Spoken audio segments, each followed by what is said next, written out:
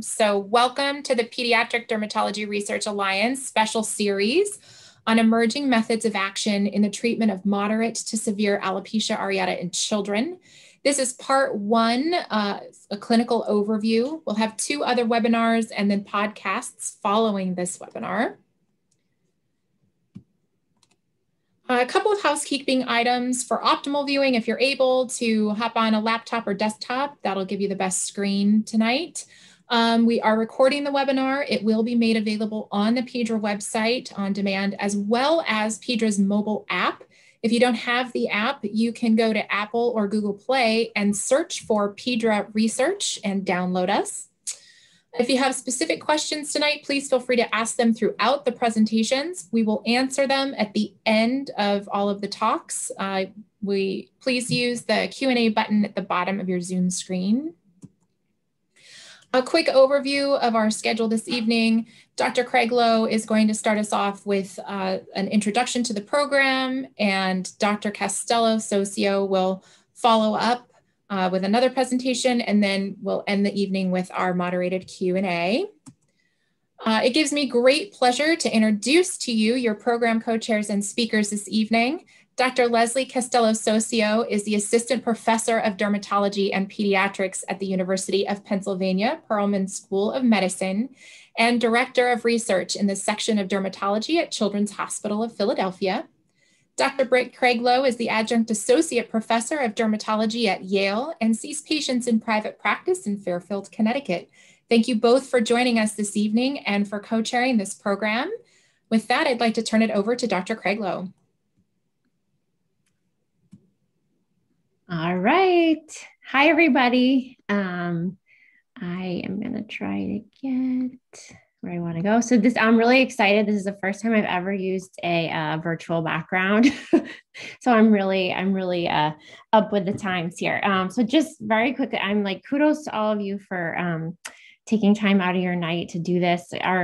We've thought a lot about these talks, and this one, we wanted to be really more of kind of a practical discussion. When you actually have that patient in your clinic with alopecia areata, what are the kind of things to talk about, how to address questions. And so these are just my disclosures.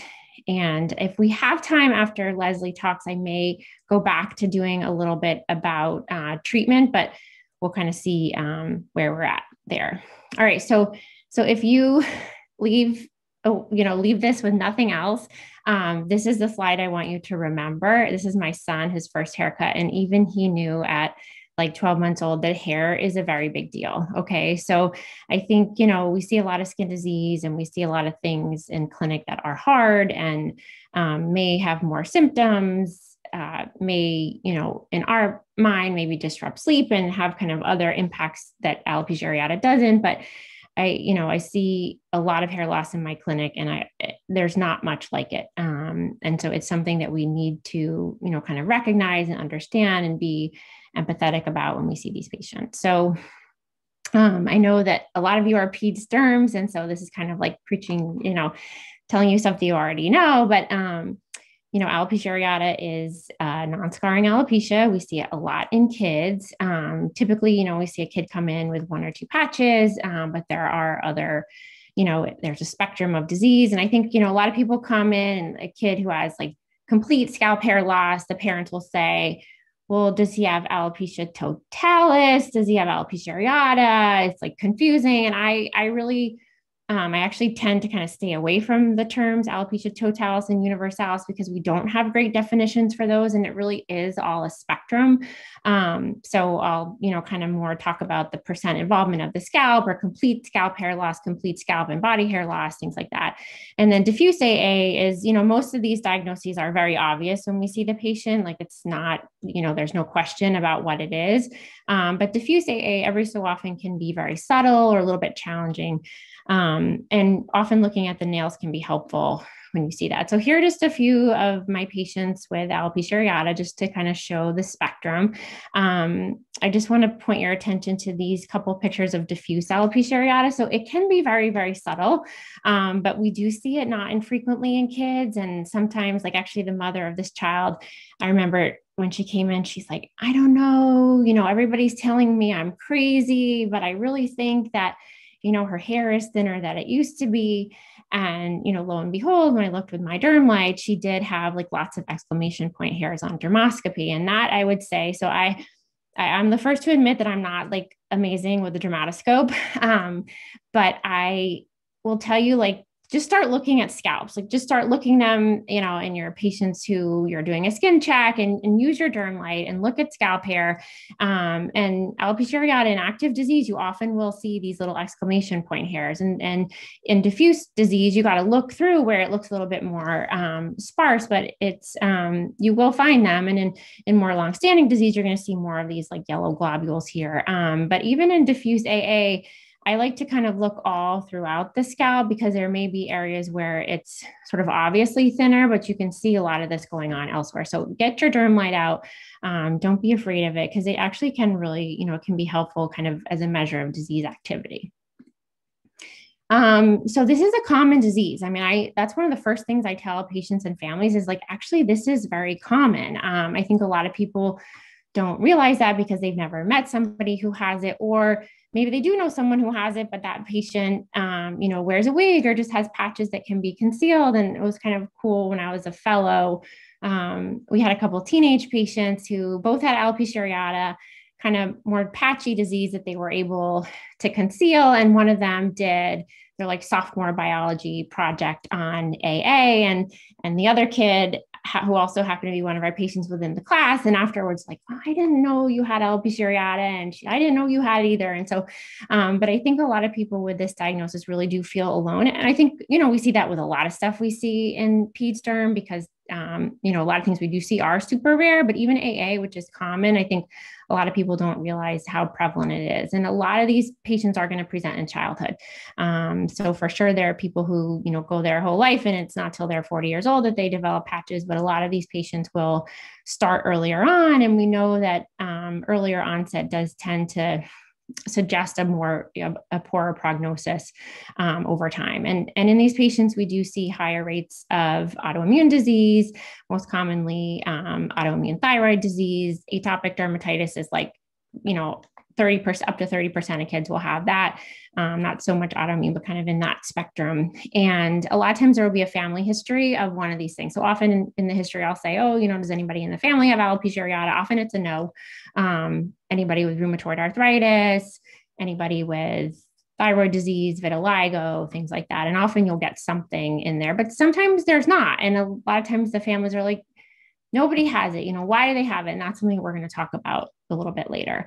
And like I said, this can be tough. And I think, these visits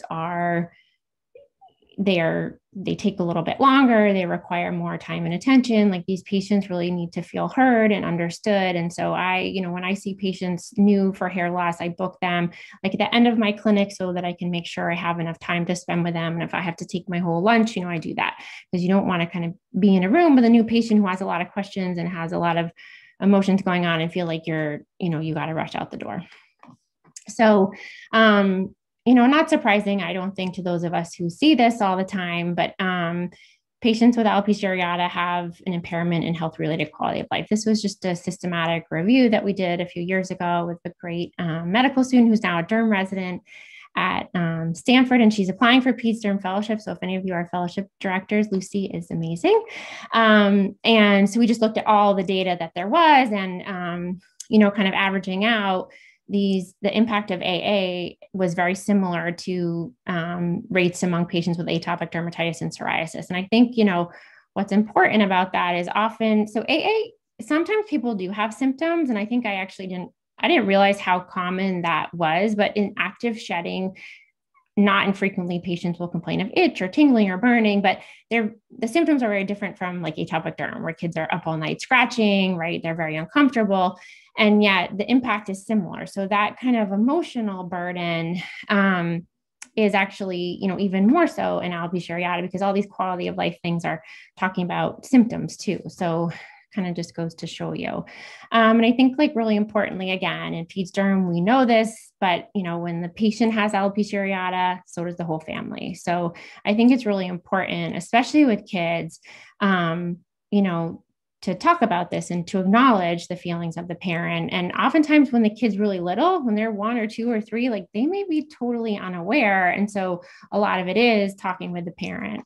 And so both Leslie and I have looked at this quality of life among families. And interestingly, in our survey, we found that some of the family members may actually have, worse impairment in quality of life compared to the patients. And then this correlated with scores on worse scores on depression screeners. And then Leslie looked at patients and parents. So those dyads, and again, the emotional domain scores were similar to those that parents report in other very chronic diseases like diabetes and asthma. And they found that the overall quality of life of parents decreases as the severity increases and the age of the child increases. And probably the emotional part is a little bit more closely related to the severity rather than age. And I think that makes sense, right? Because the more severe the AA is, probably the more affected, the patient is going to be in terms of, it impacting their everyday life. So I think, we do a lot of this talking like alopecia areata affects quality of life and it's associated with depression and anxiety. But I think sometimes that can take away from the fact that it really and truly is a medical disease. And I think, a lot of, insurers and even physicians, like there's this whole kind of, oh, it's just hair. And it's thought about in a little bit of a different way. But alopecia areata is a medical disease, just like any of these other things that we see. We know the pathogenesis, which we're going to get into with some of like the big time scientists in the next webinar, which is going to be really cool. But we know that there are T cells that infiltrate the hair follicle. We know how they signal like this is a medical disease and it deserves medical therapy. And we need to kind of treat it the same way that we do other conditions. So it's really not just hair. So in the exam room, I think, before you even kind of get to talking about treatment, if you're going to do treatment, it's really important to kind of understand the patient's and the family's experience of the disease. And so I think, I find a lot that especially teenagers, they will kind of underestimate or downplay. And so these are just some of the questions that I might ask, kind of how are you doing is sort of open-ended. And a lot of times it'll be, I'm fine. It's okay. It's no big deal. But then you kind of delve deeper and asking, is there anything that you used to do that you don't do now? Well, she really won't go swimming. Oh yeah. He used to play soccer and he can't wear a hat. And so now he doesn't anymore. And so there are little kind of things like that you can tease out. And then just kind of seeing how the patient reacts. I saw a patient this week who's had complete scalp body hair loss for many years and is coping really very well. It's not sort of impacting her day to day, but when we started talking about it, she got very tearful. And so I think just spending a little bit of time is important to see, where the patient is at in their experience of it. And I think beyond that, it's really important to let people know that it's normal for it to be hard. And I think there's a really interesting psychology with alopecia areata, I think, because there's this sense that, well, you're not sick, so it could be so much worse, right? And I think parents especially have this kind of people think their child has cancer, but their child doesn't have cancer. And oh my gosh, that would be so much worse. So it's, how can I be feeling bad about this? And then there's almost this sort of guilt that goes along with it. Like they feel bad that they feel bad. But I think it's important to tell them, look, the way you feel is normal and it's okay. Could it be worse? Yes, of course. It could always be worse. And you understand that, but that doesn't have to minimize your experience of it. Hair is a biologically conserved thing. It's very important. It's part of our identity. If you don't have it, you cannot interact with the world in the same way that you did before when you had it. And that's just the way it is. So I think really kind of acknowledging it and normalizing it is very important. And sometimes in this conversation, I see sort of the parents oh, somebody hears me because, their friends and family are going to be saying, it's okay. It's just hair. He's handsome or she's beautiful. And maybe those things in a sense are true, but it doesn't feel good when you're feeling really upset about something. So in terms of like a new diagnosis or going to a new school, like I think, the more, especially, younger kids, the more you can kind of be proactive, the better. So, starting preschool, talking with the teachers, talking with the head of the school. I've had parents even write a letter home to the other parents, have a little circle time with the class. Johnny has something called alopecia areata. It makes his hair, not grow in all the way, et cetera. Kind of decide what you're going to say, but just kind of put it out there, especially in younger children, because mostly younger kids are just curious. Like they want to, a lot of them may not even notice it, kind of in preschool, but as long as they know you're okay and what it is, usually they kind of move on. Older kids, it can be tougher. I think a lot of patients, this is something they really hide and keep to themselves, especially if they're able to like wear a wig or style their hair so that it's covered. But I think that when you that's a big burden to carry. And so at least for teenagers, if they don't want the world to know, that's totally understandable and okay. But to have maybe a couple of friends who know about it, who they can talk to, who they can be comfortable with, is really helpful.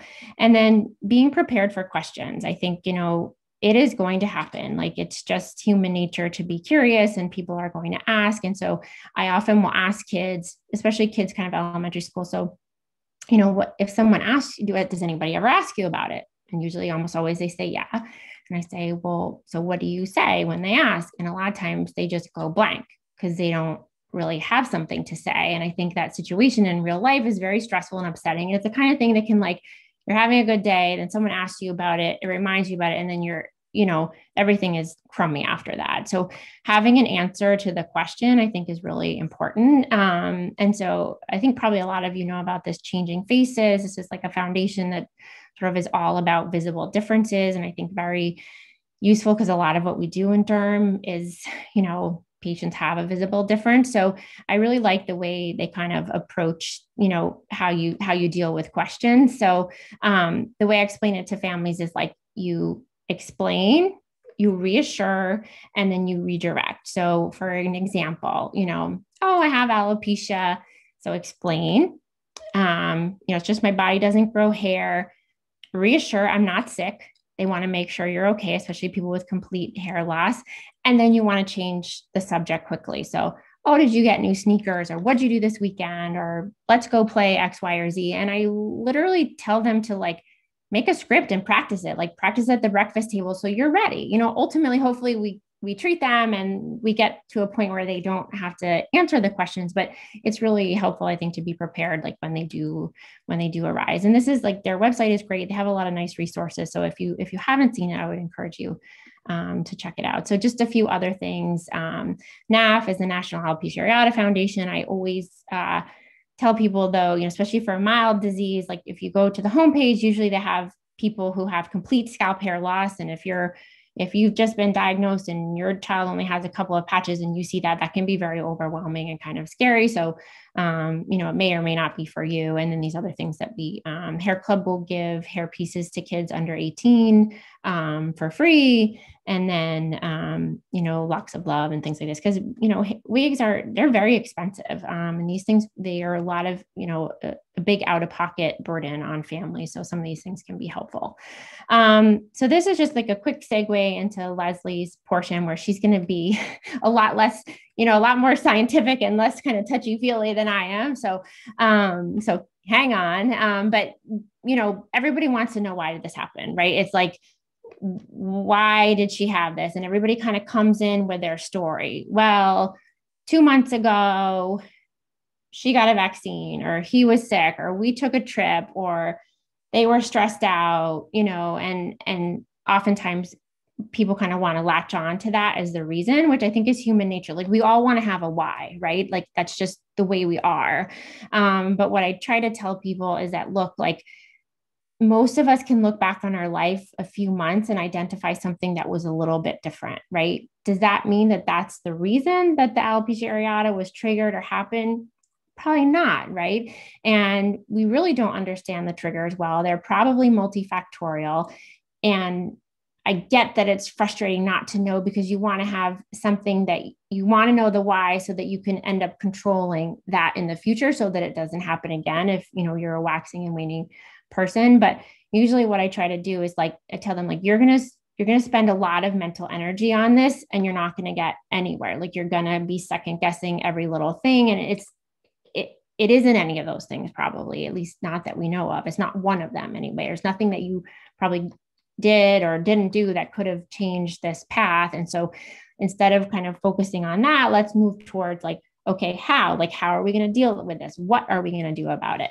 Rather than kind of focusing on why. And again, acknowledging that that's normal to do and it's okay. And like, if it were my kid, I would probably do the same, but you know, it can be kind of exhausting and not ultimately sort of helpful in helping people kind of move forward.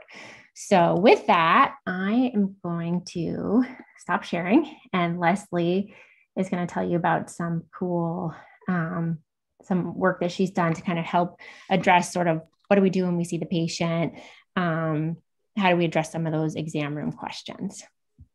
A great introduction, Britt. I'm super thrilled to be here. I think this is a really important series, and I hope you will kind of continue with the series, because I think the scientific talks and the podcasts are going to be amazing. So when we're in the office, we get tons of questions. I love when parents come with a lot of questions, believe it or not, because it says that they're prepared and they're invested. And I think we just need like a practical kind of approach to answering these questions without spending, 2 hours in the visit, but letting the families feel like they're getting your time and your expertise. So I think, when I think of the themes that come up, it's usually, what workup should we do? What blood work should we do? What diet, micronutrients, macronutrients, and, families know more about this than I do. Why, they ask great questions like, why does this happen seasonally? It seems to happen when I have my kid has their allergies. And so I think, the questions are also important because they drive research questions, and they drive, the gaps in knowledge that, we have as clinicians. So when I think of workup, I really do minimal or none. And I know that's going to surprise some people, and some people feel like they want to do more because of that increased risk for secondary autoimmune disease. But at least initially, I try to emphasize to families that we're not really looking for the root cause, right? We know that the cause is genetic predisposition. We don't understand all the environmental triggers, but blood testing isn't going to give us the cause. Many patients come in, with lots of tests. And, I usually reassure them and say, great, we expected all these tests to be normal or negative. Now let's move forward and, talk about how we're going to, tackle the disease. I think, when I say that, most people say, well, what about thyroid testing? And it's true. If you look at the literature, there's some sparse literature about, one, the epidemiology of patients with alopecia areata and their increased risk for autoimmune thyroid disease. Lifetime risk probably increases to about 15%. An average, woman, a lifetime risk is about 5%. So it's certainly higher than the general population, but often doesn't occur in childhood, or children who have autoimmune thyroid disease actually present with that first, and then their alopecia. And I know you'll think of examples of kids who have it happen secondarily, and I can too. But I don't know that that means that we should be testing every child on their first presentation. What we see in the literature is that autoantibodies are detected in higher rates in patients with AA, and the more severe your disease, the higher rate of the autoantibodies. When we looked at pediatric patients and thyroid testing in 2017, we found that the highest risk was among patients who had concomitant trisomy 21, or had a first-degree relative with a true autoimmune thyroid disease. Because we know that in the office, when we ask about thyroid disease, sometimes we're not sure that the family member actually has autoimmune thyroid disease. So, who would we test? What test should we do? So when I worked with endocrine, their thought was really just do a TSH and a free T4, and only if those are positive thyroid autoantibodies. But if you're doing a test, a blood test in a young child, probably just doing them all at once would be the thing to do. But we're only testing a few patients, right? So we're only testing those with first-degree relatives with autoimmune thyroid disease, or individuals with genetics disorders that make them more likely to get thyroid disease, like trisomy 21. And of course, we have the benefit of looking at growth curves, talking about symptoms, and we can test those with true signs or symptoms. And usually I will say, constipation that's new and lasts more than 3 weeks. Fatigue that prevents children from their normal activities, because some of these, as you know, can be hard to kind of parcel out for a young child. The next big question I always get from families is, should we one, either remove glutens or get celiac testing? So, this is a question I thought about a lot because families asked it to me a lot very early when I started. And, the truth is the prevalence of celiac disease in North America, Western Europe, is about the same as the prevalence of AA and celiac disease together. So if we look at, the data, it ranges for anywhere from 0.15% to 2.7%. And the best data that we have for alopecia areata is about 1.2% prevalence. We do know that there are connections, right? So the beautiful work that was done by Angela Cristiano and her postdocs and colleagues showed that alopecia areata and celiac had shared variants when they did genome-wide association studies. But despite that, and the closeness of the connection between these as two autoimmune diseases, the results of small series really show at most a slight greater risk than the general population. So, again, it comes down to who should we test if asymptomatic? I don't feel the need to test anyone who asks me to test them unless they have a first-degree relative that has celiac disease. And if you look at the North American gastroenterology guidelines, those patients who have a first-degree relative have about a 10% chance of being affected. And again, this is, lifetime, not in any one period of time. And then patients who have Down syndrome, Williams, Turner, already have autoimmune thyroid disorders, type 1 diabetes. And that's a comparison. This table is a comparison to the general population where there's about, they say there's about a 1% risk versus, someone with thyroid disease who has maybe a 3% risk. Again, that risk is pretty low. I emphasize to families that it's not just a blood test, right? So if you do get a positive and you must, you have to do IgA, TTG, as well as total IgA, then the next step is a small bowel biopsy. And so many patients, once they hear that, actually will not actually want to do the testing because they know that it involves more than just a blood test. And then the big question comes down to, does eliminating gluten help patients with alopecia areata? And the best data that we have says only if you have celiac disease. So there's a single study which looked at about 100 patients with celiac disease and alopecia areata, and did show that when patients with both concomitant diseases had a gluten-free diet, they had increased growth. However, they also looked at a population of patients with alopecia, living with alopecia who didn't have celiac disease and changed their diet and didn't see any improvement beyond what they would expect for hair regrowth.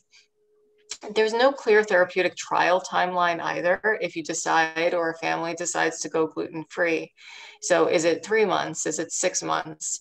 The best data that we have is from the autism literature, and it suggests that it has to be 3 to 6 months as a therapeutic trial. And then for many children, foods with glutens can be a great source of fiber and vitamins. I know we don't need fortified foods to get these, but many children's diets primarily will get fiber and vitamins from gluten packaged foods. So take home for, celiac is, gluten-free diets are beneficial if you have celiac disease, which kind of makes sense. Most patients should not be tested because the prevalence in the alopecia areata population is really not different than the general US population. We should test high-risk patients. So as I talked about, first-degree relative, genetic disorders that put you at higher risk, or if patients already have a second autoimmune disorder. And then again, those with signs or symptoms, anemias, changes in their growth curve or not growing on their growth curve, abdominal pain. And then the best test is serum plus that confirmatory biopsy. When we think about the next question that always comes up, it's always about diet and vitamins. So, what diet should my child be on? What foods should I eliminate? What vitamins should I give my child? And the primary vitamins that I'll talk about are vitamin D and biotin. So multiple studies do show that patients living with alopecia areata do have decreased vitamin D levels. One study showed there were higher rates in chronic relapsing disease. This is a summary of all the case reports, cross-sectional studies, and systematic reviews of patients with alopecia areata and their levels of vitamin D. And you can see that in the majority of them, patients living with alopecia areata had lower vitamin D levels. The majority of these did not look at with a control population, some did.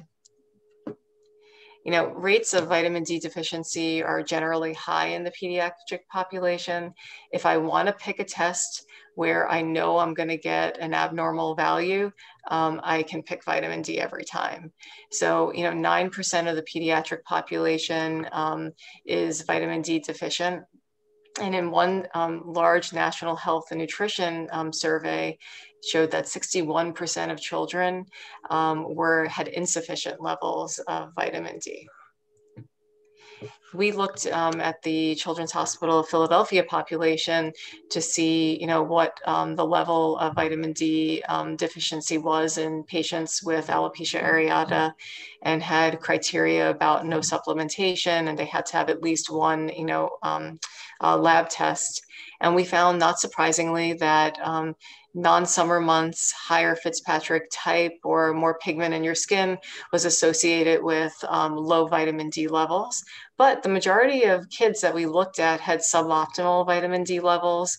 33% had insufficient levels, and 21% were deficient. So then you ask, do I check vitamin D? So sometimes I'll check it, especially if I'm checking, other levels, or I'm checking thyroid testing. But generally, no, because, the data, there's no data that supports that supplementing vitamin D actually impacts the regrowth of hair or the severity of your alopecia. Often I'll just recommend that, kids who are, picky eaters, or, eaters that are, sometimes eat one thing and sometimes don't eat things, take a multivitamin that has vitamin D in it. You could give a separate vitamin D, and that can ensure adequate levels. So biotin supplements, are always a hot topic with hair disorders. And many patients come in already taking them because they've, read information on the internet, or they've gotten, advice from family members. And so they come in on vitamins. I often will remind families of what are the vitamin B7 biotin-rich foods. So those are, eggs, almonds, sweet potatoes, tomatoes, carrots, a lot of things that kids sometimes like to eat. Biotin deficiency, primary is pretty rare. Secondary deficiency does occur, and it occurs in our patient population, right? So patients who have malabsorption for a number of reasons, when we're seeing complex patients, patients who are on prolonged use of medications, right? Isotretinoin, valproic acid, long-term antibiotic use. So deficiency can happen. But the data for biotin in hair really comes from this study from 1952, and this was a study in mice that they presented the mice with a biotin deficient diet for a number of weeks, and then they reintroduced biotin, and the mice regrew hair and they had pigmented hair again. In the literature, there's only 18 reported cases of using biotin for hair disorders, and the majority of them are not alopecia areata. Actually, none of them are purely alopecia areata. Most are for enzyme deficiency. A few were for uncombable hair. Some of them were deficiencies related to specific formulas. And then there's one study of about 500 patients who ranged in age from 9 to 92 who were all comers with hair loss. And they did find that in that group, about 33% of patients had low biotin. And those usually, though, were patients who were on chronic medications, who had intestinal difficulties, or who were on anticonvulsants. So, I don't know that the pure data on using biotin outside of the mice and this small group of case reports is very strong. So, do I give it? I think in general, it's not a harmful, vitamin to give. Most multivitamins have it in it. But I remind families that the daily requirement for kids is really small. So if you take a child who's anywhere between 4 and 13 years of age, their daily requirement is somewhere between 12 and 20 micrograms, right? And when we look at, the supplements, they're 1,000, 5,000, 10,000. So, if someone wants to give it, I might say, well, once a week you can give it to them and they'll supplement pretty quickly. And then I recommend, foods rich in biotin. So, brown rice, nuts, whole grains, egg yolks as an option. There is, though, as I say this, emerging data about, bacteria in our guts and the ability to absorb biotin, and how, again, in mice, this may play a role in hair loss. And so there are two really interesting studies, which I don't have time to go into, that look at mice who had overgrowth of certain types of bacteria in their gut due to antibiotics, and then had lost their ability to actually absorb biotin.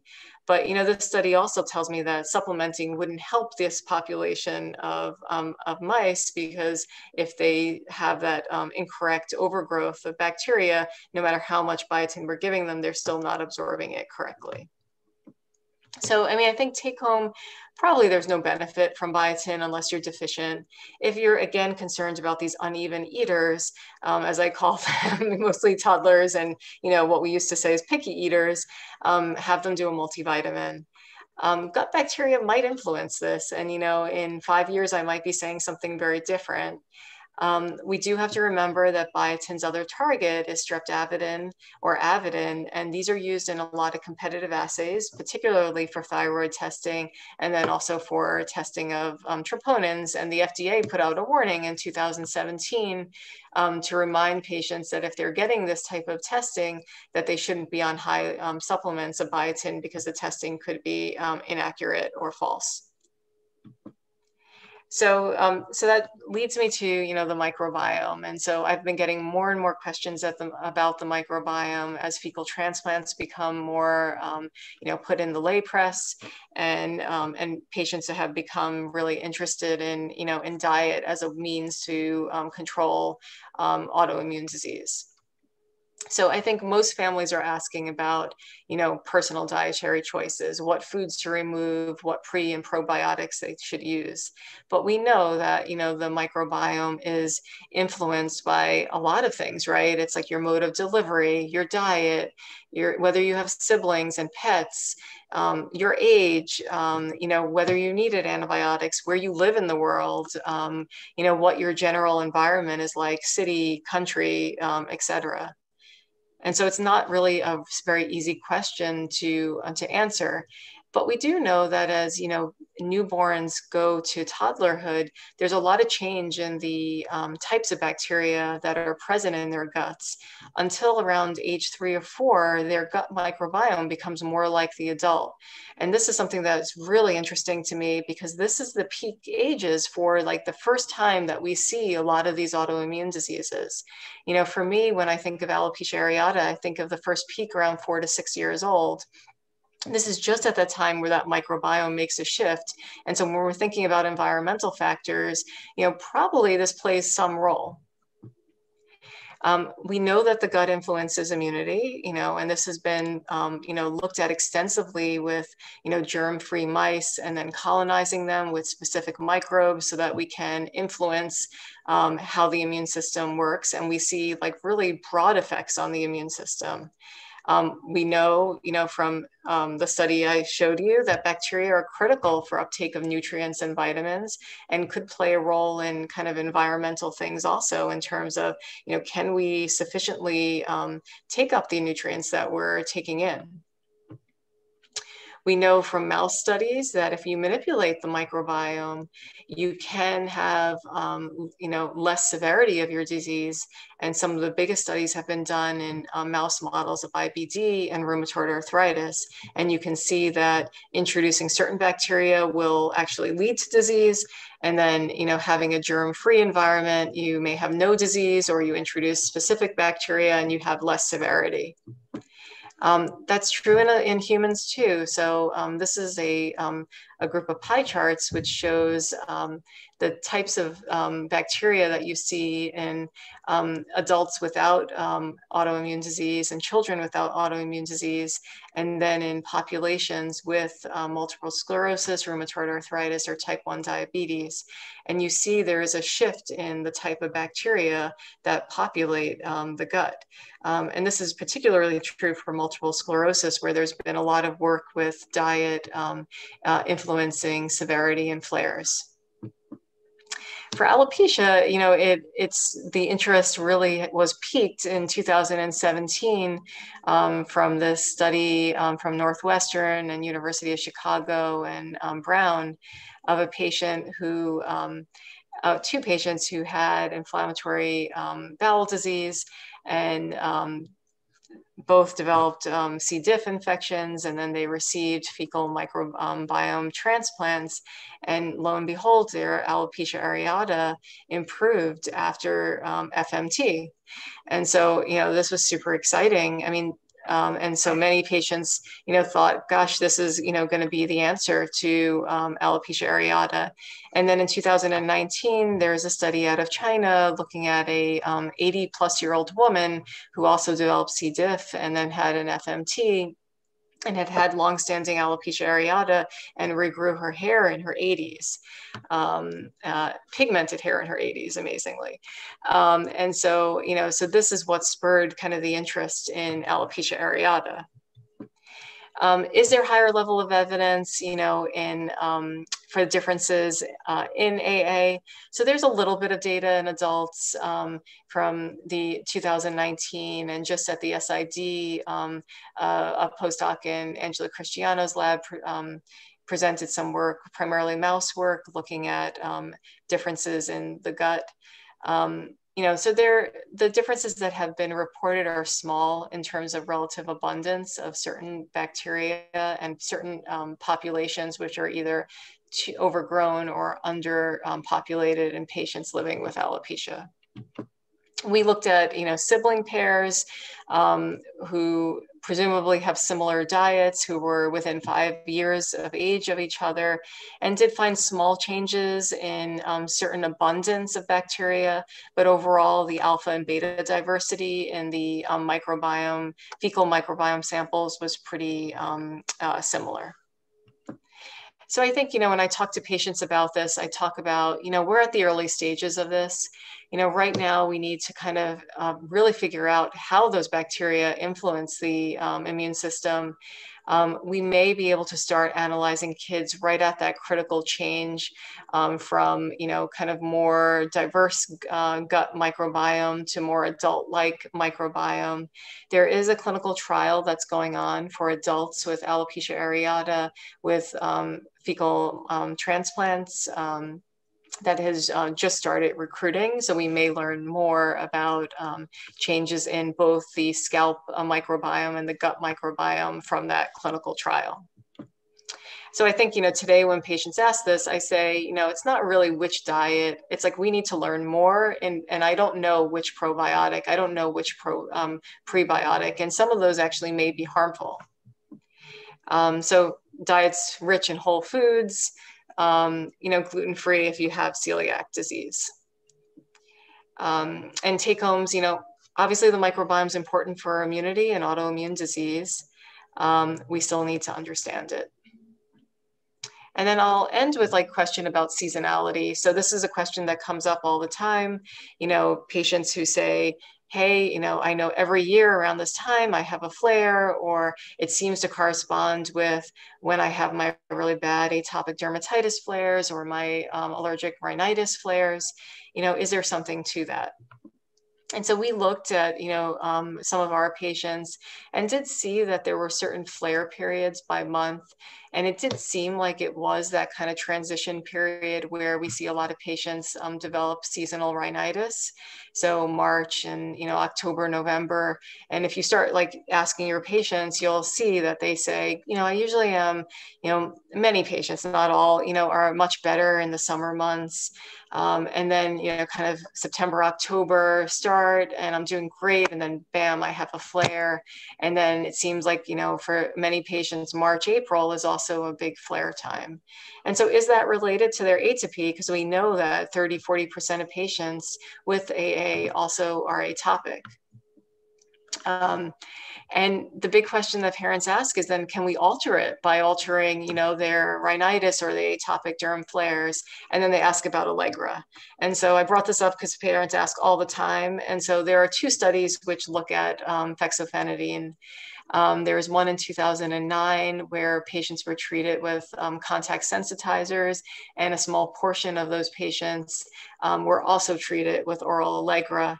And in patients with AA and atopic background who got Allegra, they did better than patients who didn't get it.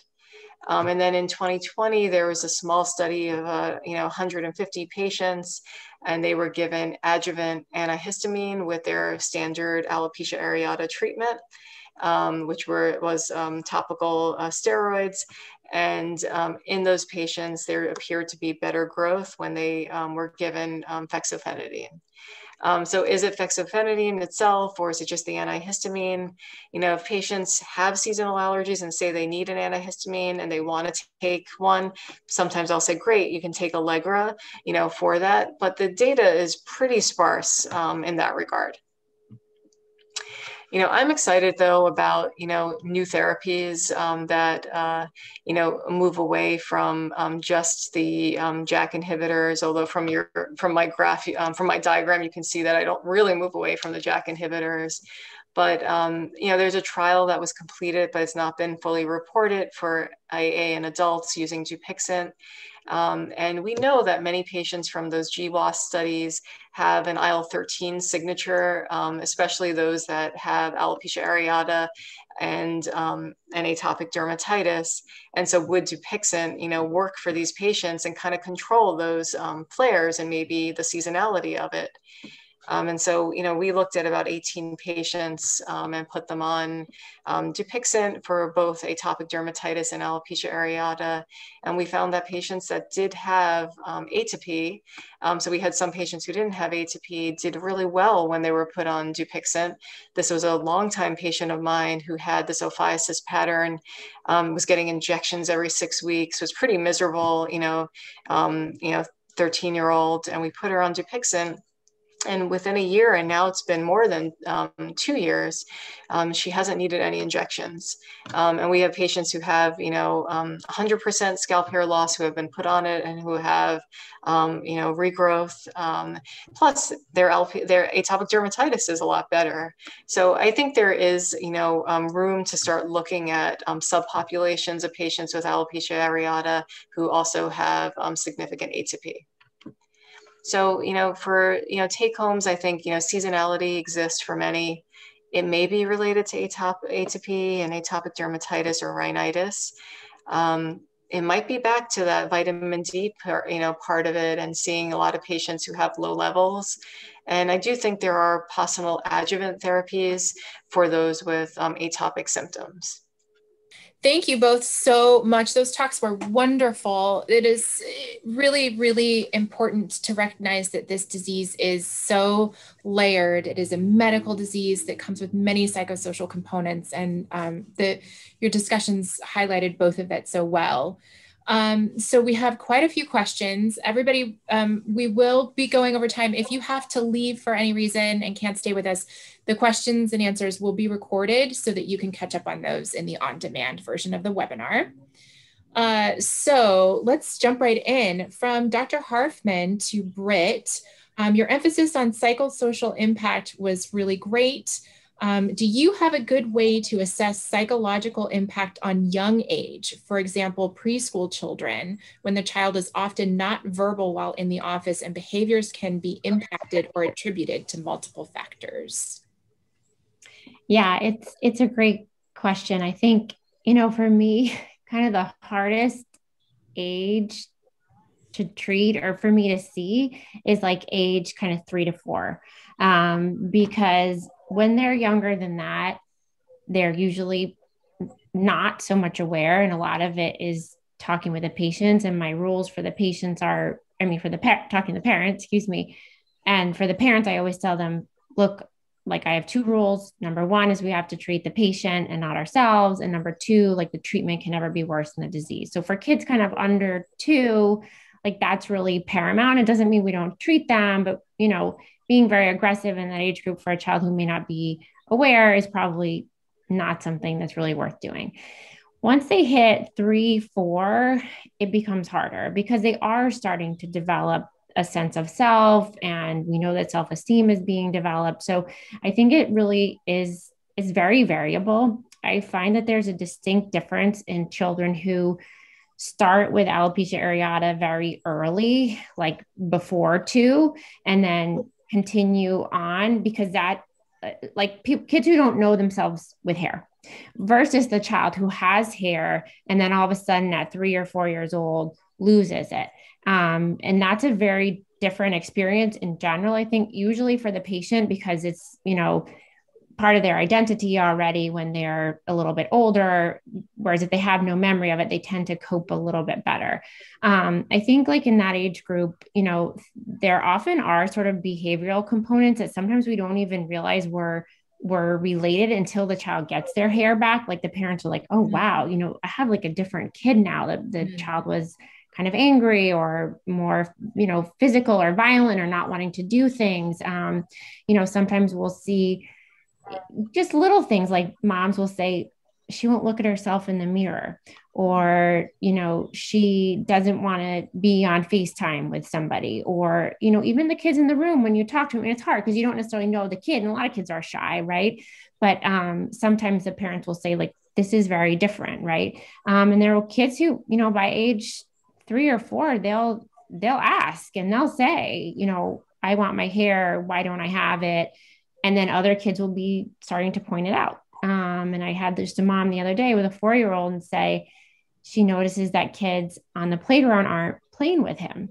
And she doesn't know if you know, whether it's related to his, you know, alopecia areata or not, but it may be, right? And kids can identify these visible differences early. So I think, you know, for me and kind of having my own kids and seeing them at that age, I actually do treat earlier than I used to when it's clear, you know, that something's happening. But I do think sometimes the clues are subtle and you kind of have to, you know, ask questions and probe. But again, sometimes you don't actually know they were there until, you know, the child's better. Thank you. I hear parents say that the child has had a fever within days of the onset of AA. I emphasize that kids often get fevers and not generally associated, but curious on what your thoughts are. Either one of you want to comment? I mean, I often will talk about how, you know, when your immune system gets revved up and it has this other program on it, that it can do that program. And so, so I do think that there is something to parents noticing patterns with fevers, or I hate to say vaccinations, but because I still tell them to get it, but I do think there is something to that. And I just will couch it to them that, like, we're not going to change them getting fevers, right? So there are things that we can control and things we can't.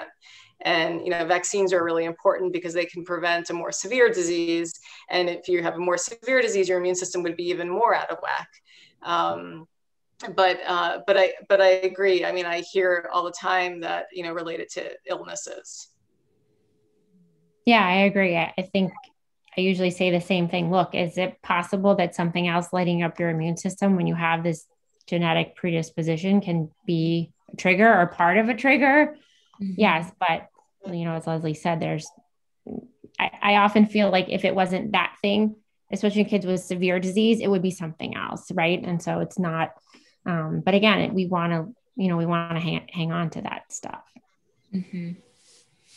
All right. Another question from Dr. Colleen Cotton. Hi, Leslie. In your 2017 paper, you reported a personal history of atopy as a risk factor for thyroid disease. What is your threshold for checking thyroid function in children with atopic dermatitis? This question came up twice. Yeah, thanks, Colleen. I was trying to gloss over that piece of our data because it's tricky, right? Because so many kids have atopic dermatitis. Again, I think, you know, I do focus on a good review systems, really looking at growth curves to make a decision about whether we should do thyroid testing. So I don't check thyroid function in every child with AA and atopic dermatitis.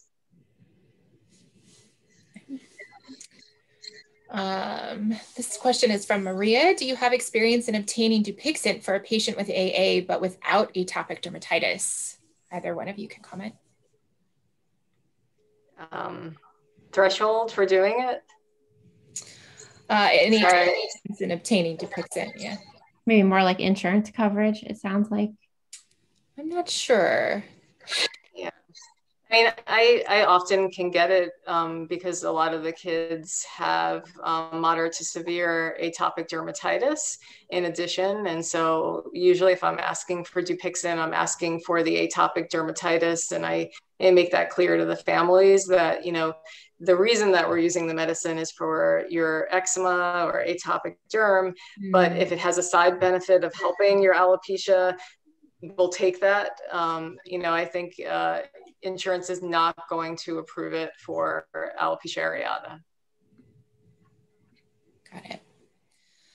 All right, for Leslie, what is your screening frequency in a given patient? I find that most patients and families are interested in lab work on the first visit for the reasons you mentioned, but then usually never bring it up again once the initial results are normal.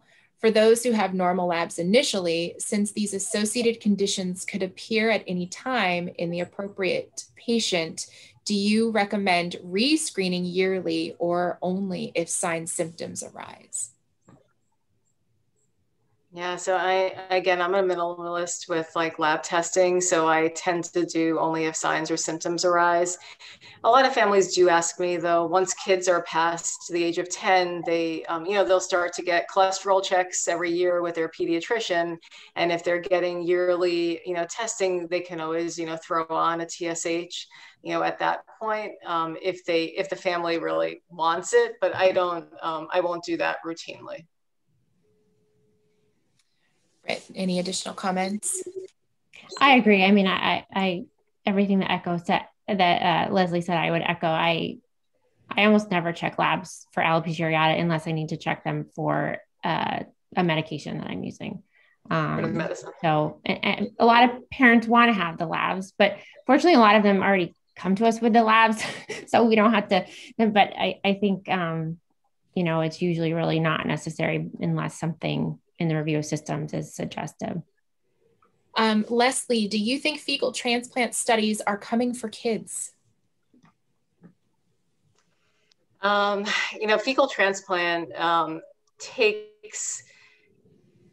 be challenging for younger children. You have to be in a certain position for like 10 hours. If you look at the guidelines for the recent clinical trial that's going on. So my guess is that if the results are amazing for adults, then there will be for children. But I think it's going to be hard to get kids to cooperate with the preparation and then the positioning needed. Well, amazingly, we have made it through all the questions. We're just a couple minutes past the hour. Britt, did you want to say something about the upcoming webinars before we sign off? Yeah, sure.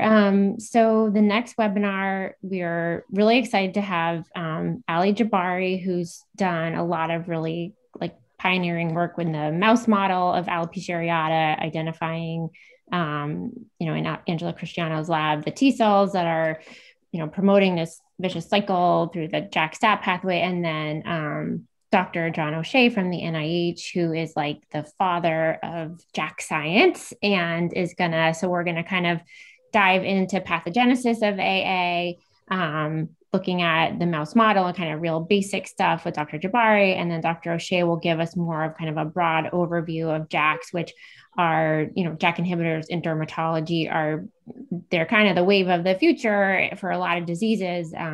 So I think it will be useful not only for alopecia areata to learn about these and their mechanism, but also for other diseases as they're going to be approved for atopic dermatitis and they're being studied in other conditions. So hopefully you guys will join us. And again, thank you so much to everybody for coming.